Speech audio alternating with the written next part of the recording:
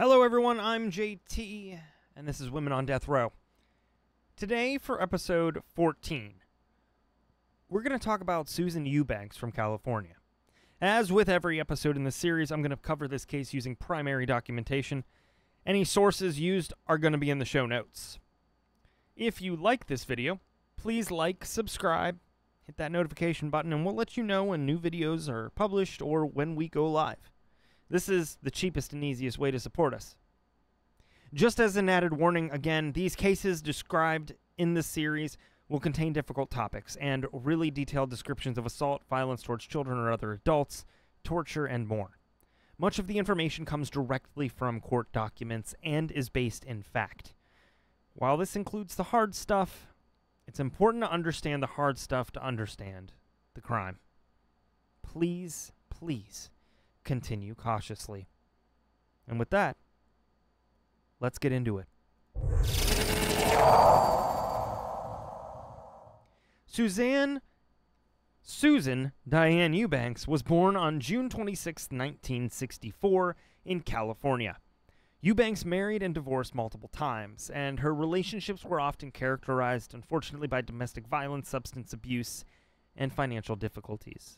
These factors contributed to a highly unstable home life for her and her 4 sons: Brandon 14, Austin 7, Brigham 6, and Matthew 4. Eubanks had a history of depression and substance abuse, which worsened over the years. She struggled to cope with the pressures of raising her children, managing relationships, and dealing with financial strain. The following comes from People v. Eubanks, number S082915.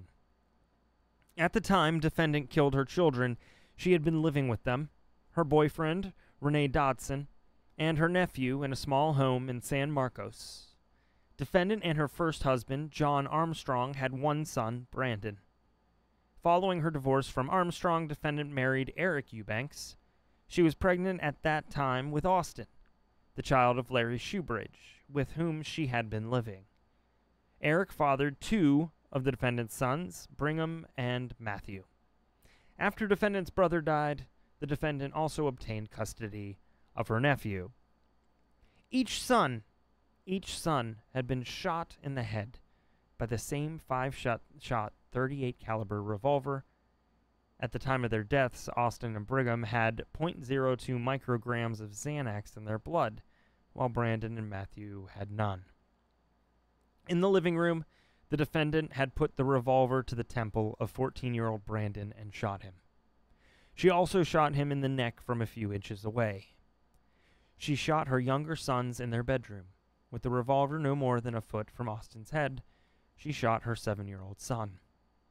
With the gun inches from Brigham's head, she shot her 6-year-old son twice. With the gun close to the head of the 4-year-old Matthew, she shot him as well. She fired other bullets in the bedroom that hit a wall and a window. At some point in the bedroom, the defendant opened the revolver cylinder, removed the 5 expended shell casings, put them in a trash can, and reloaded the 5-shot revolver. The defendant shot herself in the abdomen with that same revolver.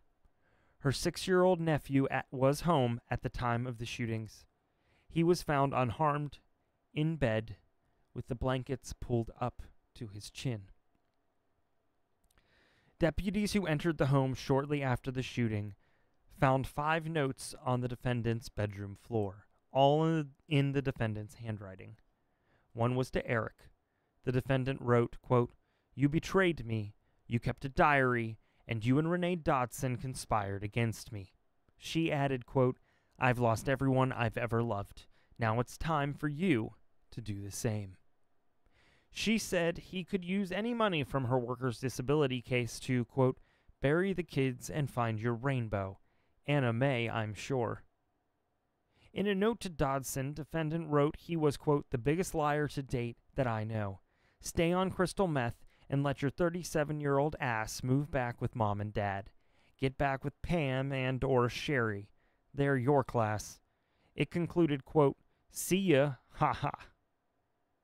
A third letter was to Brandon's father. It said, quote, "I know you'll hate me forever, but I can't let Brandon live without his brothers, so I did what I did. She wrote she had been, quote, strong for 25 years, and I'm tired of all the fight and hurt. She ended the note by complaining that Dodson, quote, fucked me all up. Defendant also wrote to her niece and her sister apologizing for her actions.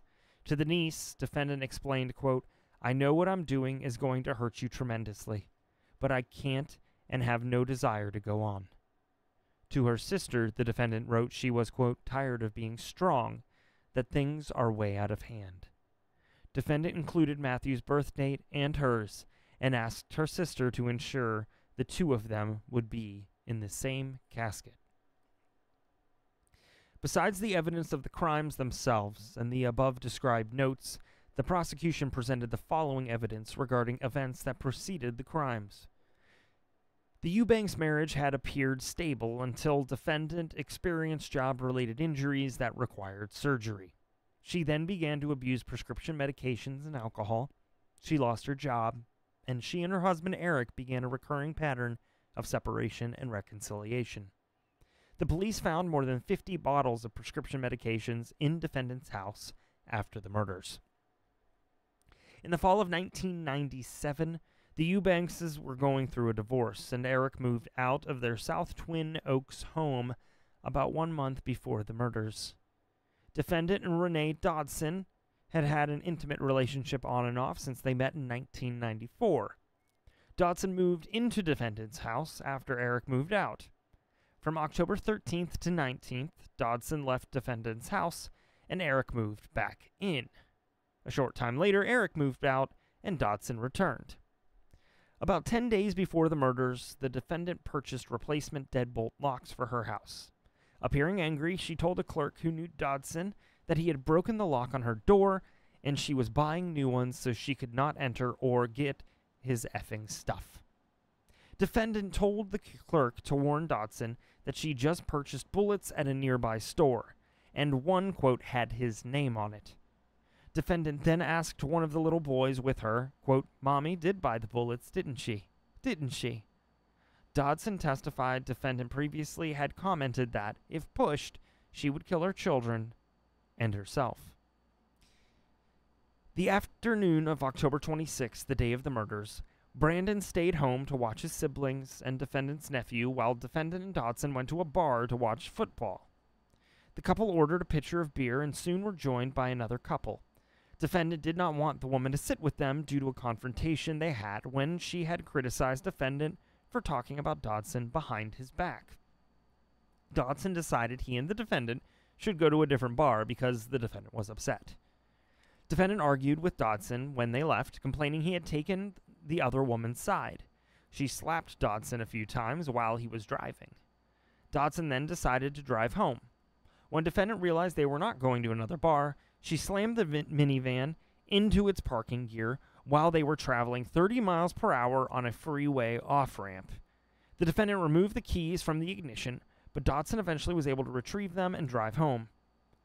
Once home, the couple continued to argue in their bedroom.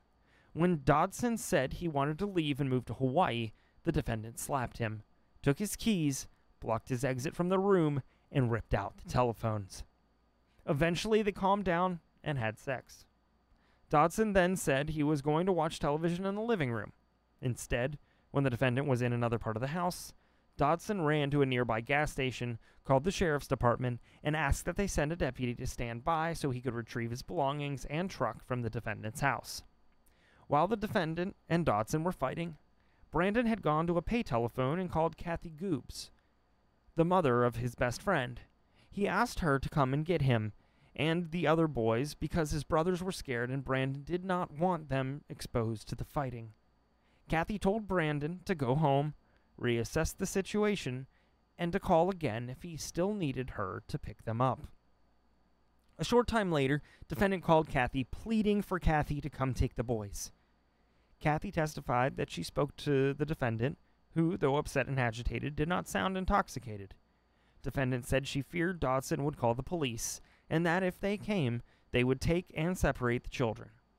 Kathy agreed to pick up the boys, but she never left to get them. Kathy had been allowing Eric to stay at her home until he found a place to live. She decided not to get the boys because she was concerned the defendant no longer would allow Brandon to visit her son if defendant saw Eric at Kathy's house when the defendant came to retrieve the boys, because she would think Kathy was taking sides. Deputy Sheriff Daniel Dees picked up Dodson at the gas station. As they approached the defendant's house, defendant was carrying Dodson's tools away from his vehicle, which had 2 flat tires and broken headlights. When Dees told defendant to drop the tools, she became confrontational and claimed Dodson owed her money and had raped her. She went inside after Dees threatened to arrest her. While Dodson was putting his tools in the patrol car, the defendant came outside yelling, "I've been screwed by men my whole life. I've been beaten. I've been raped." As Dodson left with Dees, they saw Eric parked nearby. Kathy had paged Eric and advised him of the calls from defendant and Brandon, and Eric had come to check on the children. He saw the police car and was waiting for it to drive away because defendant had a restraining order against him. After learning that the defendant was throwing Dodson out, Eric agreed to take Dodson to a bar in Escondido. They loaded the tools into Eric's truck and left. Back inside her house, the defendant telephoned Brandon's grandfather and then called Armstrong in Texas. She told Armstrong the police had been there investigating the incident with her boyfriend, in which she had slashed his tires, broke his windshields, and put sugar in his gas tank, and that she feared Child Protective Services would come to take the children. She said she needed Armstrong to tell Brandon to, quote, "stick by me on this one, even if it means lying." When Eric arrived at Kathy's home after 6 p.m., he had her listen to a voicemail he just received in which the defendant simply said, "Say goodbye." At 6:30 p.m., Eric called the sheriff's office and asked to speak with Deputy Dees. About 7 p.m., the two connected. When Eric mentioned the message and his concern that the defendant had a handgun at the house, Dees instructed him to request a welfare check of defendant's residence. The defense presented evidence through the testimony of Dr. Clark Smith, who was board certified in addiction and forensic psychiatry, and that the fact defendant received infusions of saline and other fluids while in the ambulance would have affected the alcohol content of the blood drawn from her at the hospital. Although that blood sample revealed a 0.07% blood alcohol content, and the toxicologist had calculated that defendant's blood alcohol content at the time of the murders was 0.09%. Dr. Smith testified defendant's blood alcohol content at the time of the murders would have been closer to 0.19%. He testified the infusions given to the defendant similarly would have affected the level of Valium found in her blood. He opined that the alcohol and drug levels in defendant's blood at the time of the shooting would have produced a, quote, very significant effect on her brain and would have affected her emotions, perceptions, judgment, and other higher brain functions. Dr. Vina Spieler, the toxicologist who had estimated the defendant's blood alcohol content was 0.09% at the time of the murders, was called as a rebuttal expert witness to refute Dr. Clark's conclusions. Dr. Spieler testified that she had based her calculations on formula published in recognized literature, and that she formed her opinion that liquid intravenous infusions into the body do not affect blood alcohol or drug concentrations in the manner claimed by Dr. Smith, based on literature on dilutions and her personal experience while working at the coroner's office. Crime scene reconstructionist Rod Englert testified as an expert that the defendant first shot Brandon, next shot Austin, then fired in the direction of Matthew but missed. Englert testified the defendant reloaded her revolver at that point and then shot Brigham twice, fired a shot between Brigham and Matthew, and then shot Matthew once. Larry Shoebridge testified that an old girlfriend contacted him in 1989 while he and the defendant were romantically involved in living together. The defendant responded by putting a gun to Shoebridge's head and saying she, quote, could do whatever she wanted and she could have killed him. Shoebridge decided to leave. Fearing defendant's reaction to his decision, he moved out after she had gone to work. After the defendant discovered where Shoebridge was living, she drove up to his house. Defendant screamed at Shoebridge and tried to attack his female friend. The defendant eventually drove off, screeching her tires. Brandon's relatives and a friend testified about the impact Brandon's death had on their lives. The paternal grandmother mentioned 2 incidents in which she believed defendant had abused Brandon. Teachers and coaches testified about the impact the boys' deaths had on them. Linda Smith, the defendant's sister, testified regarding a telephone call she received from the defendant in which the defendant said she once had rubbed her nephew's face in a dirty diaper after she learned he had hidden the diaper behind his bed. When Smith became angry with her, the defendant changed her story and said she had only made her nephew smell the diaper as punishment. The defense presented evidence that the defendant's mother and stepfather were alcoholics who fought constantly and had affairs. Defendant's mother abused her by slapping her and dragging her by her hair. The defendant's mother died in a house fire when defendant was 8 years old. Defendant then was rotated among relatives, including an aunt who abused her and a relative who managed a hotel and had defendant and her siblings clean its rooms. The defendant sometimes lived with her stepfather in a trailer where he would get drunk and urinate on himself. The defense presented testimony from relatives and the defendant's co-workers that the defendant's number one concern was her children, that she was proud of them and very caring, that she was an excellent employee, and that she did well in the courses she took to become a medical office insurance biller after becoming disabled from a job-related back injury. Relatives and her friends who testified that defendant was tortured during her childhood and that she was a loving parent asked the jury not to impose the death penalty. The children's former pediatrician testified the defendant regularly brought her sons to him for checkups and medical problems. Eric Eubanks testified about his marriage and family life with the defendant. He said he still had some love feelings for her. A correctional consultant testified the defendant would not be a future danger if sentenced to life without the possibility of parole.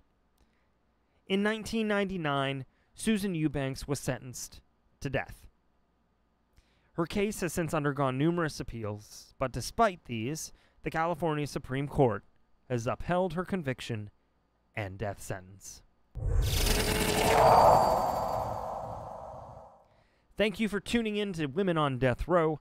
If you found this content interesting, you can find all this and more on the True Crime and Wine Time YouTube channel, as well as in the Courtyard Discord server.